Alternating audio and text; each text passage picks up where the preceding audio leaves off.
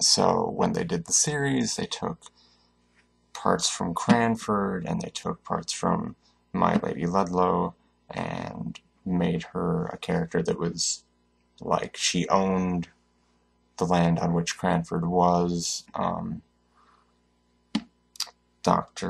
The Confessions of Dr. Harrison, who in the miniseries becomes sort of a central character. And I think one other book that was a nonfiction book about England during this time, about the industrialization of England, specifically Manchester, that was a huge industrialized zone, big industrial town during Elizabeth Gaskell's life, and bringing in the railroad and all the things that happened because of that. But the book had some problems, certainly. I think at its core it was sort of an interesting idea. There's this sort of metafiction of the story being told as it took place when the narrator was a what do you call him? A handmaiden, something like that. She worked at My Lady Ludlow's house at her estate, and then My Lady Ludlow tells this story about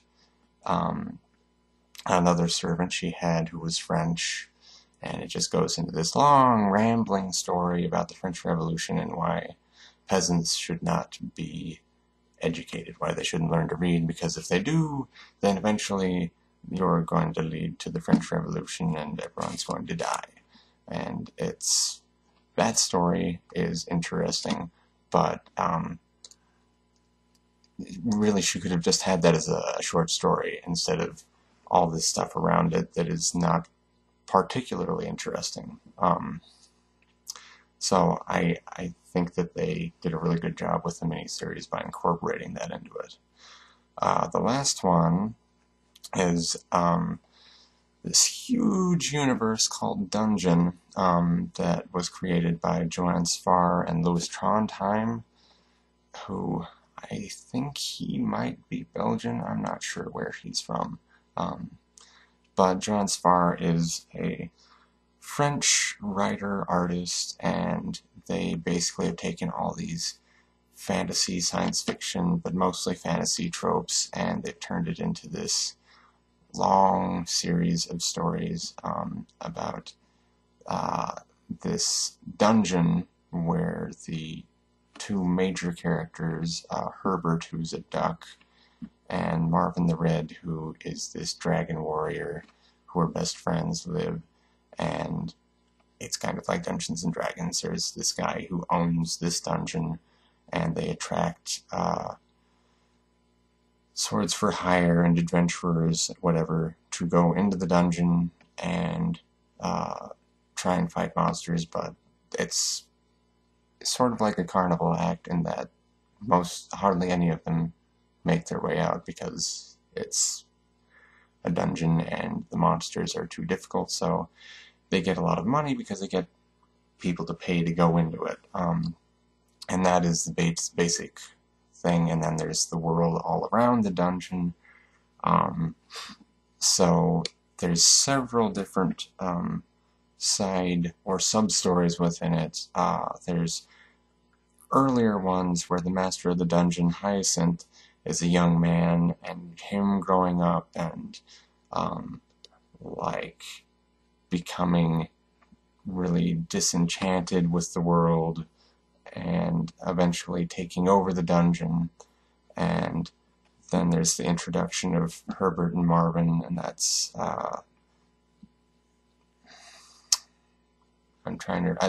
Dungeon Zenith, I think. And there's Dungeon Twilight, which is after the dungeon's been destroyed, and there's a new Marvin the Red, who is a rabbit who's filed his teeth into these giant ridiculous points, and he wanders around in this superpowered armor with Marvin the Red, the old Marvin the Red, who for whatever reason is turned into this greenish white old man, and he's become the mentor of the new Marvin the Rabbit, and they're just wandering around the land, mostly getting in and out of trouble.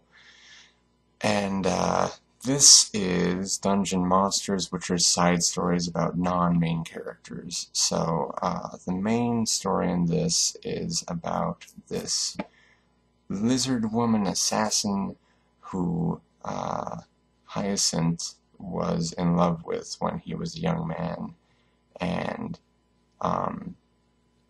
he has this love-hate relationship with, because she seems to love him, but she's an assassin and doesn't seem to have a whole lot of loyalty.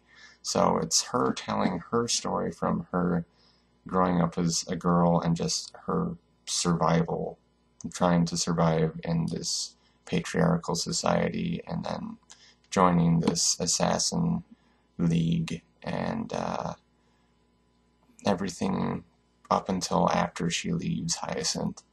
And there's two other stories. The one that I remember takes place under the water, and it's about Herbert in Dungeon Twilight has become this evil megalomaniac sorcerer, and he's sort of taken over a lot of the land, and his troops have gone under the water to try and take over that, but they're meeting some resistance from some people. So that story is from the perspective of this girl who is living there. She seems like some sort of pampered princess, and she sees basically everyone she knows get murdered, and so she disguises herself as a soldier and goes around with their troop, and just interesting, but really dark and upsetting. I'm not entirely sure I liked that one, and I have that feeling about the Dungeon series overall. I find it very interesting and very engaging, but very kind of cynical and dark and violent overall. So I don't know. I somewhat recommend that series. Probably the one you would want to pick up that's the most accessible would be Dungeon, The Early Years, Volume 1, The Nightshirt, which is again about Hyacinth, who is I think he's a duck, but he really looks more like a penguin.